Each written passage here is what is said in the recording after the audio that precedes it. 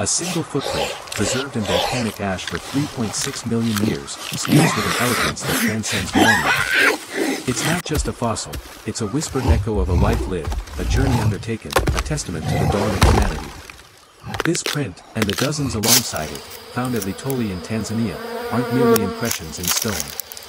They are the prologues to our own stories, the faint but undeniable traces of our earliest ancestors taking their tentative, upright steps across a primeval landscape.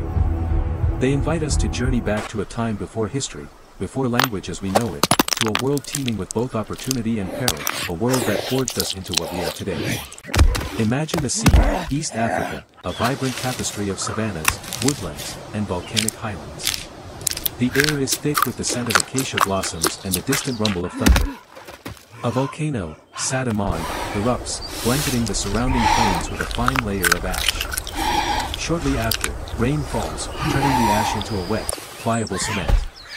A group of hominins, Australopithecus afarensis, perhaps a family, walks across this newly formed surface. Their footprints are captured, preserved, and ultimately, revealed to us millions of years later. These weren't the heavy, knuckle-dragging gaits of apes. These are deliberate, bipedal strides, suggesting a creature adapted to walking upright, navigating the open savanna. Who are these individuals who left their mark on the Tanzanian soil? Australopithecus afarensis, a species known primarily from the remarkable fossil, Lucy, discovered in Ethiopia, was a mosaic of ape and human characteristics. They possessed a small brain, roughly the size of a chimpanzee's, but their teeth and jaws were more human. Their skeletal structure, particularly the shape of their pelvis and the angle of their feet, confirms their bipedalism. This wasn't an occasional upright posture, it was their primary mode of locomotion. The implications of bipedalism are profound. It freed the hands for carrying objects, for tool use, and for defense. It allowed for a wider field of vision, enabling them to spot predators or potential food sources from a greater distance. It also made them more efficient at traversing the open savannas, conserving energy in the hot African sun. Walking upright wasn't simply a physical adaptation, it was a gateway to a new way of life. The world these early hominins inhabited was vastly different from our own. The climate was changing, becoming drier and more seasonal. Forests were shrinking, replaced by grasslands and open woodlands. This environmental shift likely played a significant role in the evolution of bipedalism. Our ancestors were forced to adapt to a new landscape, one where standing upright offered a survival advantage. The question then arises, what drove this adaptation? Why did Australopithecus afarensis begin to walk upright in the first place? There is no single, definitive answer, but several compelling hypotheses have been proposed. One prominent theory focuses on the efficiency of locomotion. In an environment with scattered resources, the ability to travel long distances to find food and water would have been crucial. Bipedalism, compared to quadrupedalism, may have been a more energy-efficient way to cover large distances, particularly in the open savanna. Another hypothesis centers on the benefits of being nomads. Carrying food, tools, or even infants would have been significantly easier with upright posture. This would have allowed Australopithecus afarensis to exploit resources more effectively and to protect their young from predators. A third theory suggests that bipedalism evolved as a way to regulate body temperature. Standing upright exposes less of the body to direct sunlight, reducing heat stress in the hot African climate. This could have been a significant advantage in an environment where overheating could be deadly.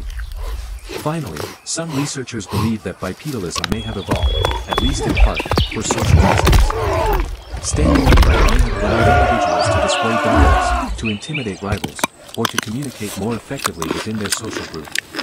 It's likely that a combination of these factors, rather than any single cause, drove the evolution of bipedalism in Australopithecus afarensis.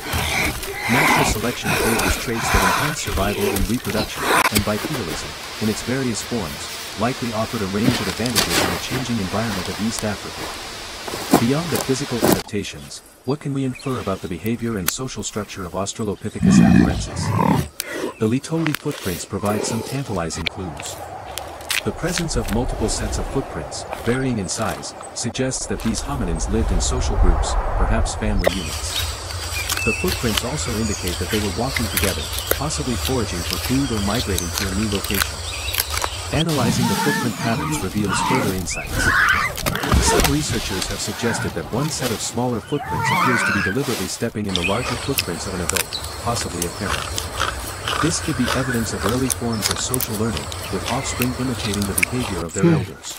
Grunt. The social lives of Australopithecus afarensis were likely complex and nuanced. They probably communicated through a combination of vocalizations, gestures, and facial expressions. They may have cooperated in hunting and gathering, sharing resources, and providing care for their young. The size of their brain suggests that they were capable of some degree of problem-solving and social intelligence. The diet of Australopithecus afarensis was likely diverse, consisting of fruits, leaves, seeds, roots, and possibly some insects and small animals.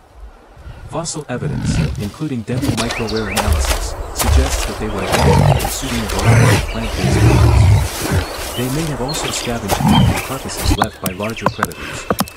Tool use likely played a significant role in their survival.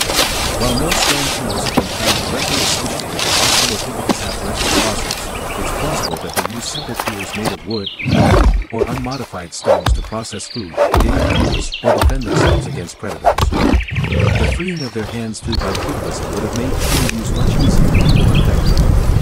Life for Australopithecus afarensis was undoubtedly challenging. They faced constant threats from predators, competition for resources, and the vagaries of the climate. They were vulnerable to diseases and injuries. Their lifespan was likely relatively short, perhaps averaging around 30 to 40 years. Despite these challenges, Australopithecus afarensis thrived for hundreds of thousands of years, leaving behind a legacy that continues to resonate today. They were a crucial link in the chain of human evolution, bridging the gap between ape-like ancestors and the first members of our own genus, Homo. The story of Australopithecus afarensis is not just a tale of physical adaptation and survival. It's a story of innovation, social cooperation, and the relentless drive to explore and adapt to new environments. It's a story that reminds us of our deep connection to the natural world and of the resilience and ingenuity of our early ancestors. Looking beyond Australopithecus afarensis, the fossil record reveals a complex and branching evolutionary tree, with numerous hominin species emerging, adapting, and eventually disappearing. Some of these species were our direct ancestors, while others were evolutionary dead ends. Understanding the relationships between these different hominin species is a crucial task for paleoanthropologists. One particularly intriguing species is Kenyanthropus platyops, discovered in Kenya.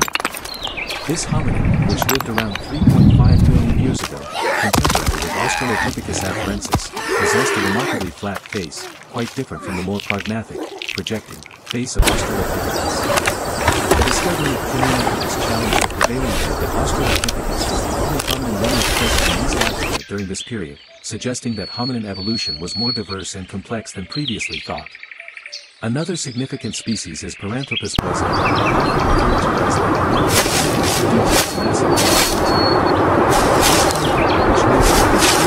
3 and 1.2 million years ago, was a specialized herbivore, adapted to consuming fibrous plant matter. Paranthropus blazei represents an example of adaptive radiation, where a single ancestral species evolves into multiple specialized forms, each adapted to a different ecological niche. The emergence of the genus Homo, to which we belong, marks the beginning of human evolution. The earliest members of Homo, such as Homo habilis and Homo rudolfensis, appeared in Africa around 2.8 million years ago. These hominids possessed larger brains than their Australopithecus ancestors and were associated with the earliest known stone tools, the Oldowan tool industry. The development of stone tools represents a major technological breakthrough. It allowed early Homo to access new food sources, to process food more efficiently, and to defend themselves against predators. Tool use also required a greater degree of cognitive skill, including planning, problem-solving, and hand-eye coordination.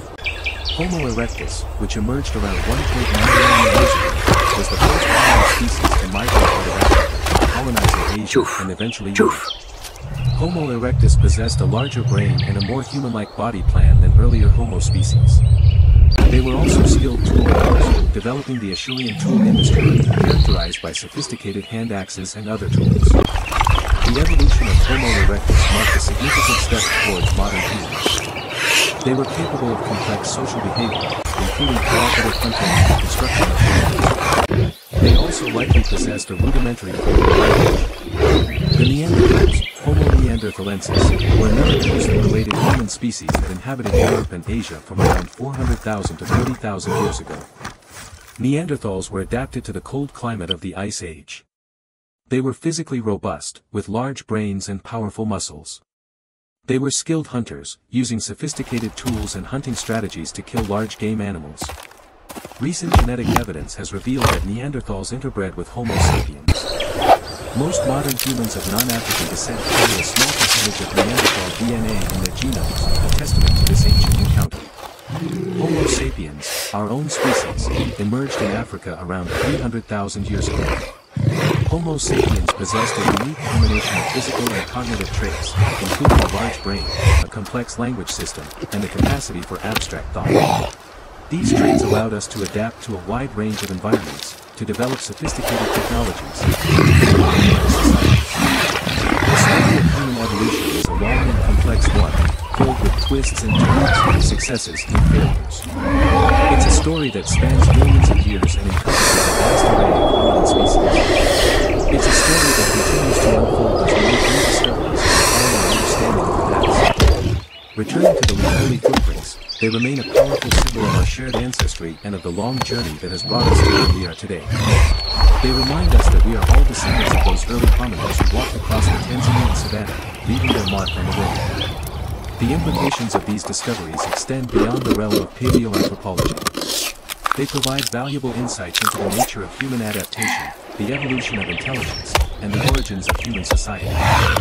They also raise profound questions about our place in the universe and our relationship to the natural world. Studying the past can help us to understand the present and to prepare for the future. By learning about the challenges and opportunities faced by our ancestors, we can gain a better understanding of our own strengths and weaknesses. We can also learn from their mistakes and avoid repeating them. The story of human evolution is not just a story about the past. It's a story about the present and the future. It's a story about who we are and where we are going. It's a story that should inspire us to strive for a better world, a world where all people can live in peace and prosperity. The preservation of fossil sites like Laetoli is crucial for understanding our past. These sites are vulnerable to erosion, development, and other threats. It's essential that we take steps to protect these irreplaceable resources for future generations. Education and outreach are also vital for promoting public awareness of human evolution. By sharing our knowledge with the public, we can foster a greater appreciation for our shared ancestry and for the importance of scientific research. The journey of discovery continues. New fossils are being unearthed every year, providing fresh insights into the story of human evolution. New technologies are being developed, allowing us to analyze fossils in unprecedented detail.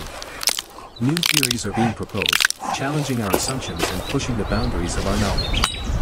And yet, despite all our progress, many questions remain unanswered. What were the precise environmental factors that drove the evolution of bipedalism? How did early hominins communicate with each other? What was the role of culture in shaping human evolution? These are just a few of the many mysteries that continue to intrigue and challenge paleoanthropologists. The search for our origins is a never-ending quest. It's a quest that requires collaboration, innovation, and a relentless pursuit of knowledge. It's a quest that will ultimately lead us to a deeper understanding of ourselves and our place in the universe. Consider the implications of ongoing research. What if future discoveries completely rewrite our understanding of the hominin family tree?